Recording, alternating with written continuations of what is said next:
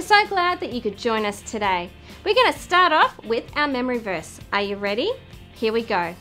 We have everything we need to live a life that pleases God. It was all given to us by God's own power. 2 Peter 1 verse 3. Let's do it again. I'm going to slow it down so you can follow after me. Here we go. We have everything we need to live a life that pleases God. It was all given to us by God's own power. 2 Peter 1 verse 3. How'd you go? I know you'll get it in no time. And right now, it's time for our message. Hey guys, so it's time for our message. And you might be thinking, well, what is going on with the armor of God? We've been looking at the battle that we're in and the armor that God gives us to protect us.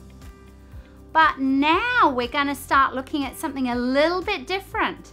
Now we know we're in a battle. Now we know we've got armor. We're going to look at my purpose. What is the purpose that God gives us? And how does God help us achieve it? So, in 2 Peter 1 verse 3 that we just did for our memory verse, it tells us that our purpose is to live a life that pleases God. And that Bible passage tells us that God gives us everything we need to help us do that. So, what do we need? What are the tools that we need to live a life that pleases God? Well, do you know what?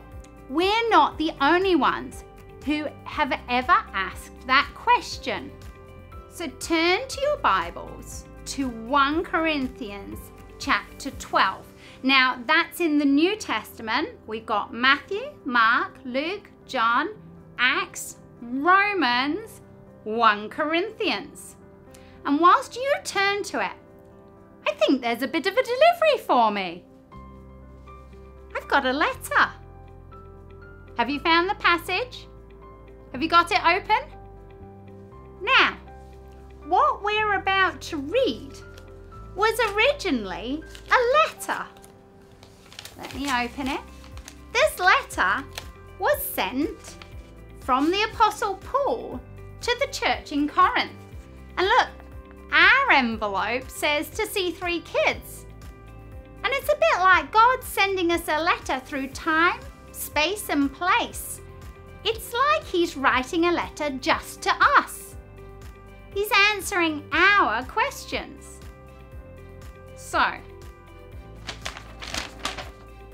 let's have a look. How does he start this letter? In my version of the Bible, it starts like this. My friends. And I kind of like to read that in the letter here that says, my friends at C3 Kids. That's a great way to start a part of a letter. And it means that what he's about to tell us is because he likes us, we're his friend, and he wants to help us because he's someone who's already encountered Jesus and he wants us to do the same. Do you know, it's always good to listen to people who care for us and have encountered Jesus before we did. So, then what? Oh, look, he says in verse 1, you asked me about spiritual gifts. Yes, Paul, we did. We did ask you about spiritual gifts. Well, we used a different word, didn't we? We asked you about tools that God gives us to help us live a life that pleases Him.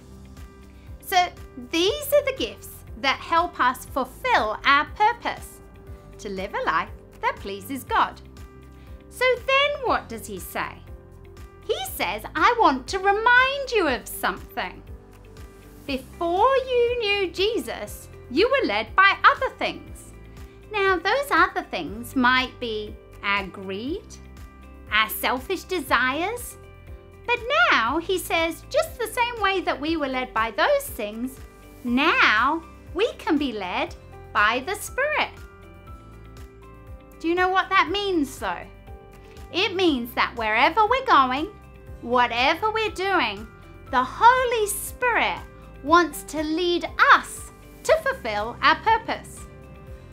Now, these tools are to help us please God. They're a bit like a tool set. And over these next weeks, we'll look at each tool and ask, what is it? What do we use it for? And how do we use it? You can see I brought my big toolkit here. Well, let's tell the truth. It's maybe not mine, but I'll let the person who owns it one of the days tell you whose it is. So, the Apostle Paul tells us more about these tools. Let's have a look at verses 5 through 7. There are different ways to serve, but all these ways are from the same Lord. And there are different ways that God works in people, but all these ways are from the same God. God works in us all in everything we do. Something from the Spirit can be seen in each person to help everyone around them. So that tells us that these tools don't belong to us. They're given to us by the Holy Spirit to help us achieve our purpose. What was our purpose again? Can you remember? Yes, to live a life that pleases God, which especially includes serving others. So what are these tools? Well, Paul tells us. Let's have a look at verses 8 to 11. So, you will see that there's wisdom, knowledge, faith, power to heal the sick, power to work miracles, prophecy, recognizing God's presence, tongues and interpretation, and all of these come from the Holy Spirit. Now, in the letter that I've got here, at the bottom, I kind of made a little bit up because I was like, do you know what? If Paul was writing this to us, he'd probably say at the bottom, I hope that helps answer your question. Love, Paul, and all of those who have encountered Jesus before you. I'm going to put my letter away now. Sometimes we might need a few of the tools together. Like we might need faith and the gift of healing. Or we might need a word or prophecy and the wisdom to know when or how to bring it. So as we go into these next weeks, we want you to be ready to get your tool set from the Holy Spirit. Now, to be able to do that, I need to ask you a question. In fact, 2 questions. The first is whether you have said yes to Jesus and asked Him to forgive your sins and invite Him into your heart. If you haven't done that, just as we spend a few minutes, we'd like to pray for you. And if you're in one of our kids' rooms, or whether you're watching this online with maybe your parents or folks that you know well, then you might just want to say, that's me. You might put your hand up. Or you might just say, that's me. And then the people around you can pray for you. That's the first question. The second question is, have you been filled with the Holy Spirit? Because we can't get a tool set from Him if we're not filled up with the Holy Spirit. Or maybe you feel a little bit empty and you want to be refilled. Then again, in a few moments, that's a great opportunity for those around you to pray for you so that the Holy Spirit can fill you up. And then do you remember what Paul said? Just as as easily as we were led by our own selfish thoughts and feelings, we can now be easily led by the Holy Spirit, moment by moment and day by day. So right now, we're just going to take a moment and we're going to pray. And if you want to put your hand up so someone can come pray with you, you do that. Because as we journey through this next few weeks, we want you to receive everything that you can from the Holy Spirit.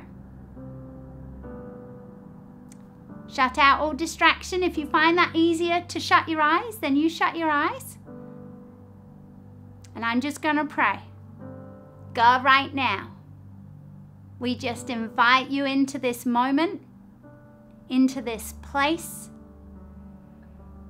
God, for those who haven't said to Jesus, will you forgive me of my sins, take away the wrong things that I've done, and will you come into my heart to live? God, right now, we just speak that this is that moment for them, and that you would come and respond to what their heart says and live in them. And then, God, for those who want to be filled or refilled with your Holy Spirit, we just pray that as your presence just comes in whatever room they're in, that as your presence just comes in whatever room they're in, that the Holy Spirit will come and fill them up from the top of their heads to the tips of their toes.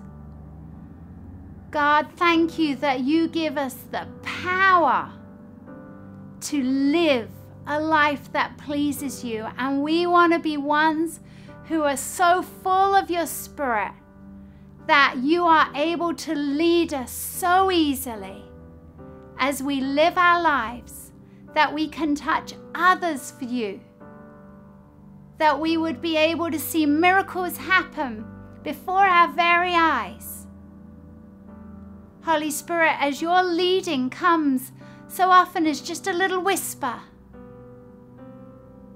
we pray we would be ones who are always listening, going, God, what do you want to do in this place or with this person? God, that you would teach us to hear your whisper all the time as we go through our days. And that as you come and fill us up afresh, that we would live that life that is so full of your power, that your words, well done, your smile that says, I am pleased with your life, would be ours. God, we thank you that you don't only call us to be led by you, but you give us everything we need to live it. So as we just spend a little bit of time, we pray that in your presence, that your Holy Spirit will come afresh. God, give us dreams. Give us pictures. God, use our imaginations. God, maybe you'll give us a word or a scripture. Maybe you'll give us something that we can pray for someone. So many tools that you have for us. God, we want to say we are listening. We are here. Thank you, Jesus. Thank you, Jesus.